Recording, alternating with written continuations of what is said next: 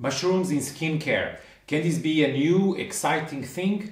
Can it be that mushrooms will answer some of your skincare needs? Well, I've tried some of these, and in this video I'm giving you my honest opinion.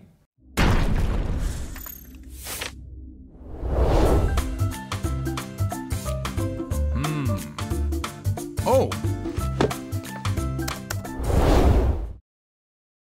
Hi, my name is Custodio. I work in the skincare industry for the last 30 years of my life, the last 12 in product development. Here at The Aged Traveler, I try to shake up ideas, see if they stand skincare ideas, and ask the question, what is that skin wanted, just before all the marketing got in the way. So mushrooms are not animals and they are not plants. They are actually a third kingdom fungi, and I would not be surprised that a lot of medical solutions and beautiful molecules which will find ways out of many of our troubles and headaches are actually coming from the fungi kingdom, from mushrooms and yeasts. Let's not forget that penicillin, maybe the most famous mushroom, actually a yeast. Yeasts are unicellular mushrooms. So let's wrap them all in this very mysterious world, because that's what they are. They are about mystery.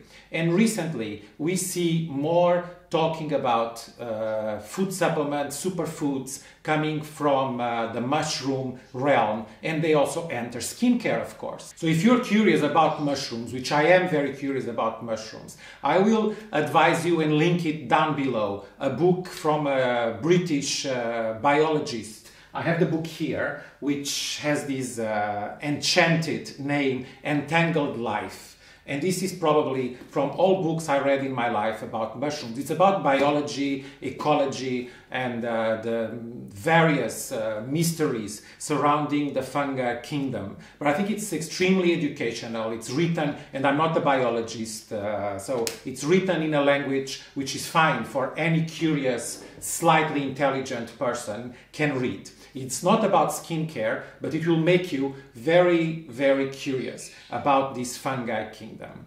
So I was saying that it's obvious that mushrooms come more as a hot topic in food supplements and also becoming more so in skincare. I think it's a typical thing that the skincare industry, for which I have a love and hate relationship. What I hate is that we jump often fast and furious and high above the clouds from medicinal, systemic meaning something you swallow, and acts with your own digestive and your metabolism. We jump very quickly to a topical application, assuming that it's very simple and it's like 2 + 2 = 4. The topical application of the same extract will deliver benefits. And here it's where I think we should approach this discussion about using skincare with mushrooms. I have absolutely no doubt, personally, as my own guinea pig, and if some colleagues from the office are watching this video, I'm sure they're going to be laughing by now, because I'm known in the company for drinking from company Four Sigmatic a lot of elixirs and complexes of mushrooms together with coffee, together with tea. So I make my potions in the office every day because I'm a firm believer in adaptogens. So the fact that some mushrooms carry this capacity to modulate inflammation, so to keep inflammation at bay. I'm very obsessed with inflammation chain reactions as the main cause of aging. If you are curious, there is a video here from the past which is exactly talking about madecassoside, inflammation, and everything which can keep at bay. Well, systemically speaking, mushrooms are known for that, for modulating inflammation, keeping the expression of some stress hormones, typically cortisol. They antagonize the overexpression of cortisol. So in other words, they keep you zen, and as medicinal mushrooms. So I'm talking only about the legal mushrooms, even though the cover of the book has this magic mushroom, of course, to jump out of the shelves. But we're talking about legal mushrooms. And the most famous one is reishi, which is the mushroom normally for the Zen effect I was just mentioning, keeping the cortisol low. You have lion's mane, which is a mushroom more for focus and memory, cordyceps for energy boost, and finally chaga, which became since COVID more known because it's a booster for immunity and defenses. So a lot of people became more aware of chaga. So some of these are entering skincare, and I think the main idea that makes sense is anti-inflammatory. So this only confirms, and that's why my sympathetic look and curiosity for mushrooms, that being anti-inflammatory, it's something that all good skincare should be. So as always, my videos are not sponsored. These are some of the Four Sigmatic products. I will also link it below so you can explore a little bit. And now they finally came out with some skincare, and that's the review I'm doing. They have 3 products. I have the pictures here: the superfood serum, the mask, and the butter, which is both for face and for body. Somehow the butter didn't make it to my trial, but I did try the mask and the serum. Beginning with the superfood serum, this is basically a concoction of olive oil and avocado oil. These food grade oils are not my favorite for topical application. It's not totally a dry oil in the application. Of course, you can mix it together with some other skincare and make it feel a little bit better. But the first drop feel that you have on your skin, it's literally of a vegetable oil, because most of it's olive oil and avocado oil. Four Sigmatic is playing a lot on the idea of edible skincare. I think it's a genius marketing idea to say that your skincare is so clean, it's so pure that you can eat it. Actually, there is a catch here. This is not edible skincare. These are edible ingredients which are marketed as skincare. Do you get the catch here? So it's not a formulation of skincare, it's a food grade formulation. An edible could be simply a food supplement, which then it's meant to be applied topical. So that's why there are no preservatives, because both in the oil and in the mask there is no water. The moment there is no water, you don't need preservation system, so you already eliminate a lot of the troubles from skincare to make it edible. This more raw, pure way to go about mushrooms, I think it leaves something more to say and more to need. So when you think it's affordable, yes, it's affordable, but together with some other skincare products, because if you're doing only these, most likely you are not really feeding your skin the most relevant elements. For sure, olive oil, avocado oil have benefits for skin. They are safe and known replenishing, nourishing ingredients. I personally prefer drier touch oil. So if you're going to do an oil, I think the hazelnut oil base, it's always a much better way to go, or safflower. These tend to be a bit heavier. Then what you have is extracts from reishi mushroom, so the Zen mushroom, and also some ingredients related to more moisturizing and more replenishing. But it's basically a very simple formula, which I enjoyed using nighttime for a few nights. I have an oily skin. I'm not a big fan of oils regardless, so nothing against the Four Sigmatic. I think if you have a drier skin, this will be probably better for you. So the one I really liked is actually their face mask with reishi, which is like a monodose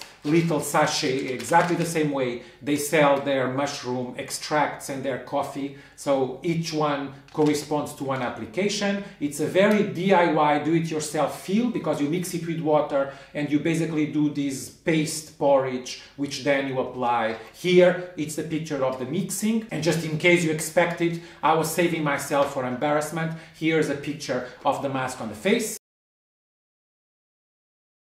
Again, a very high food grade type of formulation. I'm guessing then most than half of it is cocoa powder. That's the first ingredient. It's coconut powder is the second ingredient. Coconut milk is the third ingredient. So this represents the bulk of what's inside the sachet, and then you have 200 milligrams of this and that ingredient. There is Centella asiatica, which is the origin of madecassoside, so a very good anti-inflammatory. Of course, there is a screaming difference between madecassoside, which is a pharmaceutical grade, pure, isolated molecule, and the extract of Centella, where madecassoside is present as a fraction, not as a pure active ingredient. But I would say for a younger skin, if you're not really addressing age concerns and what you want, it's a boost, brightening, a bit purifying feel. Cocoa, anyway, it's a good source of natural antioxidants. Speaking of antioxidants, next week, next Friday, we have the in-depth pyramid video about antioxidants, where I'm talking about cellular antioxidants. I'm all for cocoa in my diet, in my food, without sugar, not chocolate. I'm talking about the pure cocoa mass without any other ingredient. You can have it as a bar, but it's one ingredient. It's packed with antioxidants, and your body is going to do the biochemistry and the biotechnology to get those antioxidants.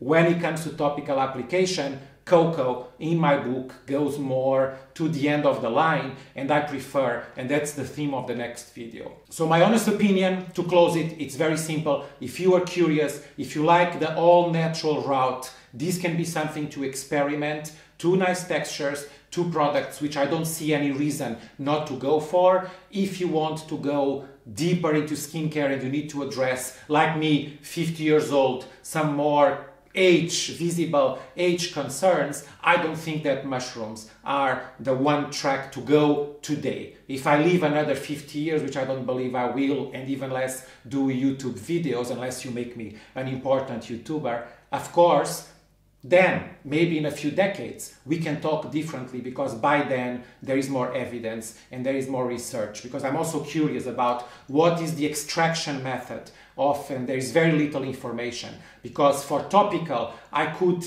open up my mind more to tinctures of mushrooms, meaning that you macerate, there is an infusion in alcohol of mushrooms, and then I'm sure you get a bioavailability because you solubilize whatever active molecules. But as long as we talk about dry powder type of extractions, I'm really very doubtful that the dry powder can deliver anything so bioavailable, especially if the galenic is so simplified, if it's not infused in some more permeating emulsion, a serum, something that penetrates deeper into the skin with some transport system. I really doubt that any of these can reach you. This video is mostly to answer the request of one of you, which I could not find because I was trying to find, but I lost that email, where someone asked me for what about Four Sigmatic skincare. So I hope if you're still there, whoever wrote me, I think 2 months ago, asking about a review on Four Sigmatic,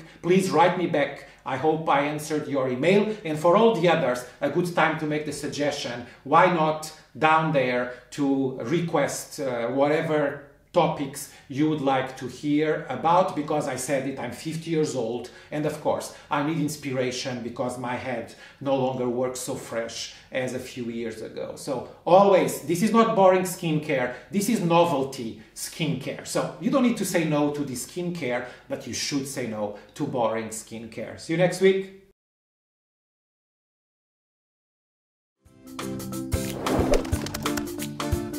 Not only leave comments, but if you haven't done so, please subscribe the channel, activate the bell, so we see each other every Friday.